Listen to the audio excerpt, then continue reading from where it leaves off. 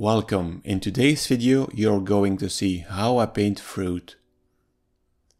My latest painting shows a kind of still life with plums. Although there is quite a bit of life, I still call it a still life. This video gives you an idea how I paint fruit. Follow me in this painting which steps I use to achieve a realistic result. I jump into the video where I apply the underpainting in acrylic. In terms of drawing, I keep it limited and only show the most important lines. Without using much color, I reproduce the global tones of the plum.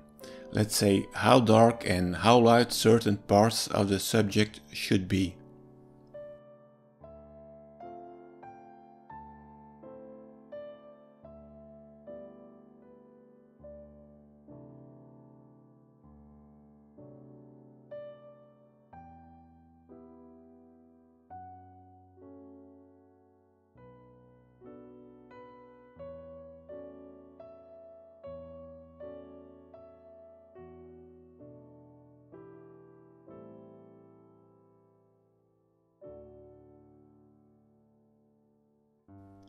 The colors I use are black, ultramarine blue, cadmium red and titanium white.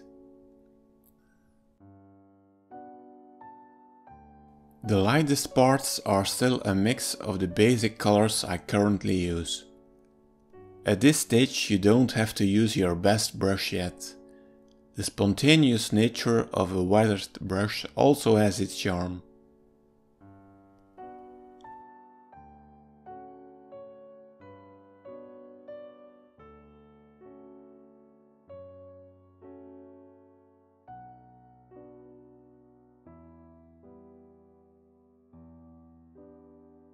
I'm always aware that during the underpainting I stay within the lines of the drawing as much as possible. This way you keep the structure of your painting as intact as possible.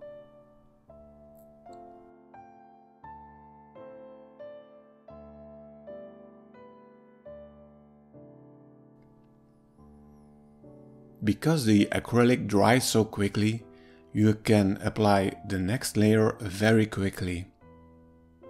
This is why I always do my underpainting in acrylic and never in oil. I try to keep the colors fairly dirty and therefore do not use so-called power colors at this stage of the painting.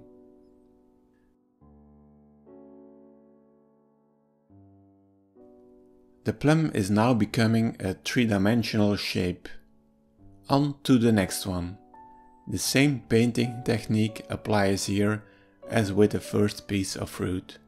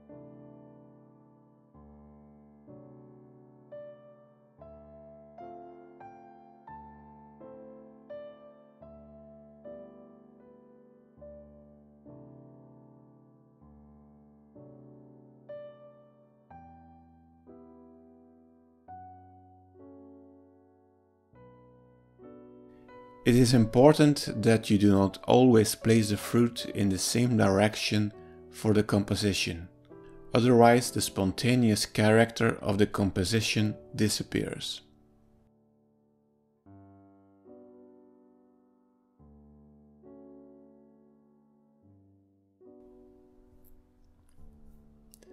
Now that the rest of the underpainting is ready and the background has already been painted in oil, it is time to apply the first layer in oil paint. I now use slightly more powerful and saturated colors for this than with the underpainting.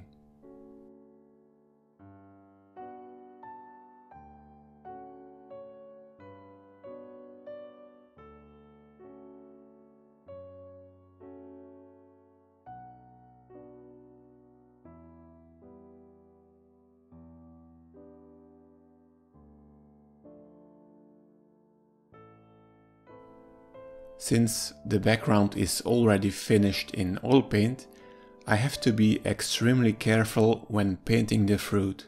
Here I can't make mistakes with the shape of the plum.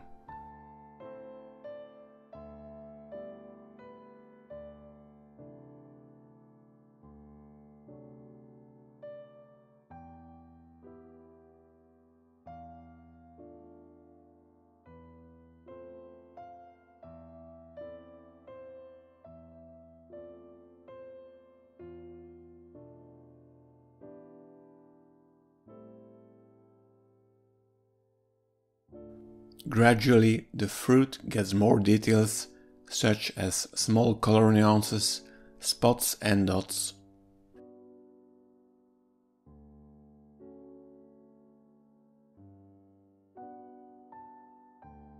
This still life is backlit from above. Of course, I have to take this into account with every piece of fruit I paint. This keeps consistency within the painting.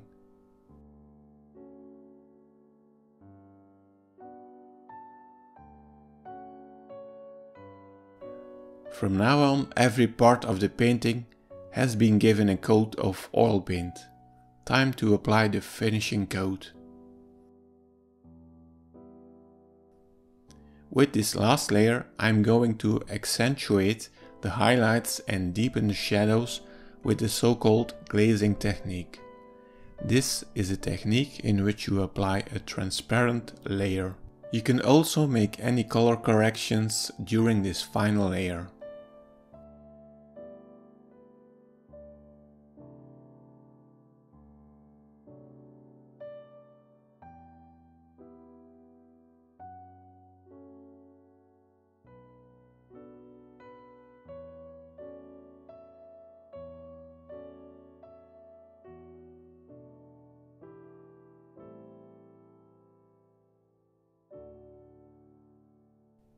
As you can see, my hand rests on a wooden stick so that I don't touch the wet oil paint.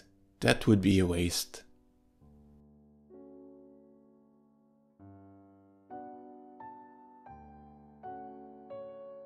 Extra shadows create a depth effect. For example, certain elements of your still life jump forward and other parts recede.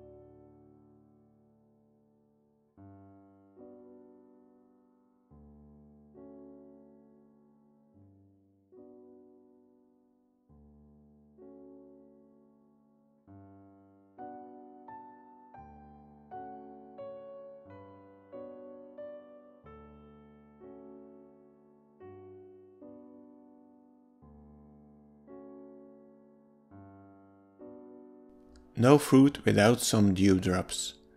These drops make the painting even more realistic and fresher. When you paint these drops, it is important to paint transparently so that the underlying surface is still visible. Only then you will get a stunning effect. These dewdrops catch light, so don't forget to paint a catch light in each drop.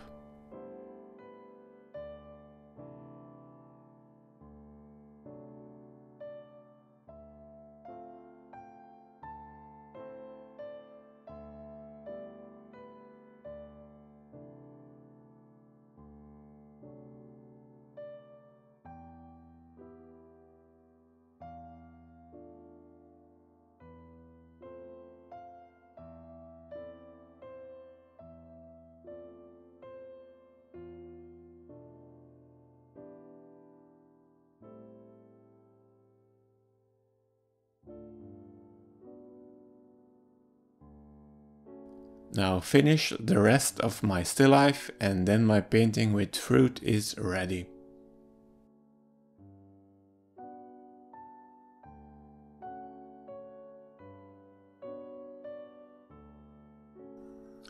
Here's the end result and I'm pretty happy with it.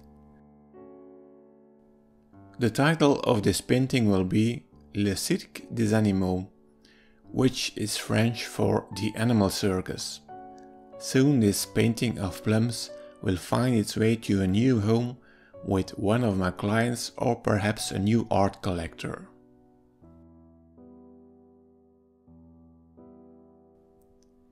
If you enjoyed this video, don't forget to like the video. If you would like to see more videos like this, be sure to subscribe to my channel. That's it for now, see you in the next one.